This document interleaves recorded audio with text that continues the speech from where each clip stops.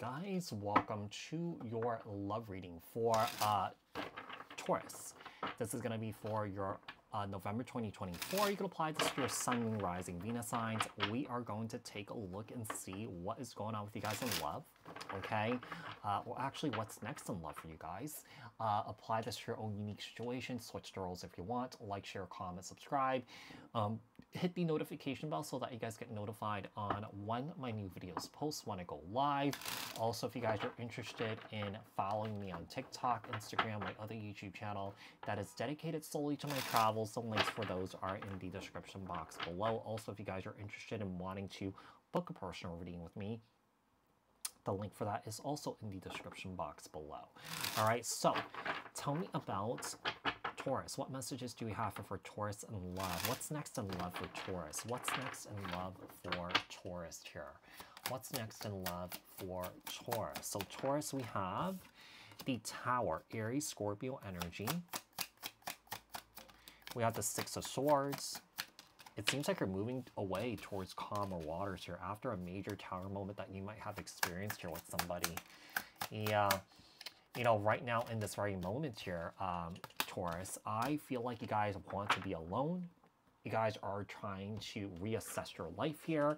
You guys are forming firm boundaries towards someone here where this Tower moment happened here. Like a sudden change, a sudden shift just happened. And I feel like you guys had to move away from this here, move towards calmer waters here.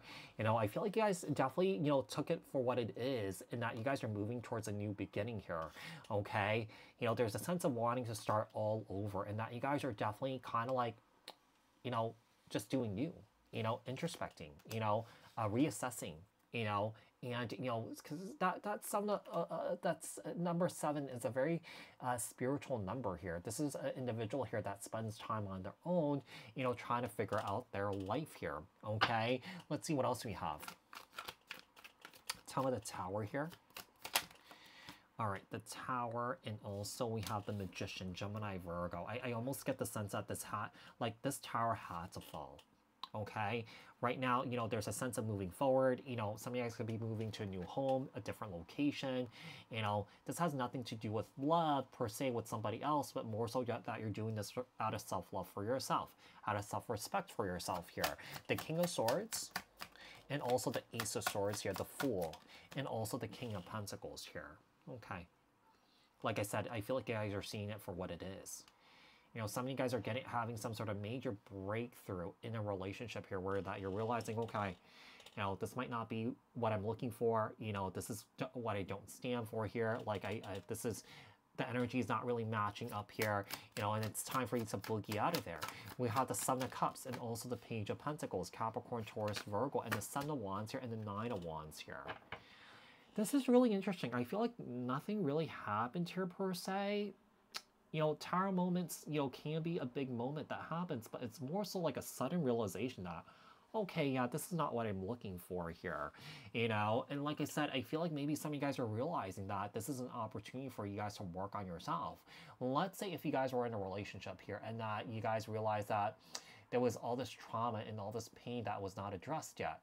Some of you guys could be in this energy of, you know, stepping into that arena and addressing it here, okay? Yeah, there's a sense of needing to release here too, you see? Ten of Wands.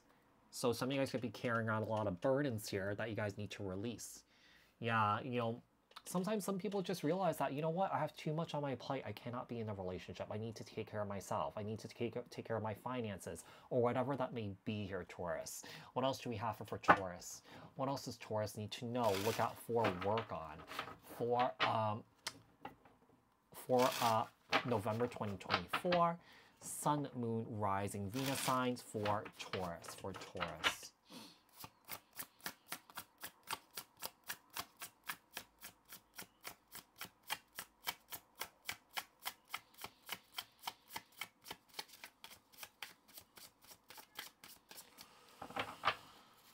Okay, so we have the Seven of Swords here in the Nine of Wands, okay?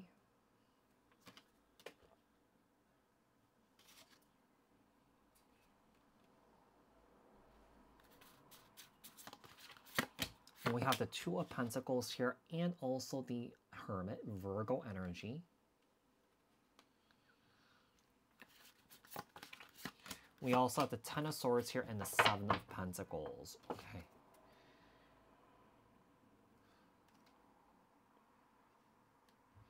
So what is next in love for you guys here? Yeah, I really feel like you guys are taking some time out for yourself to heal. We have the Nine of Wands 2 times here. So I feel like you guys went through some sort of dramatic and also traumatic situation here with somebody here, where someone here emotionally was unavailable to you, and I feel like someone here was lying to you here. Okay, it's like I said, I feel like you noticed this and you're like, bam, I need to go. Okay, I'm done with this here.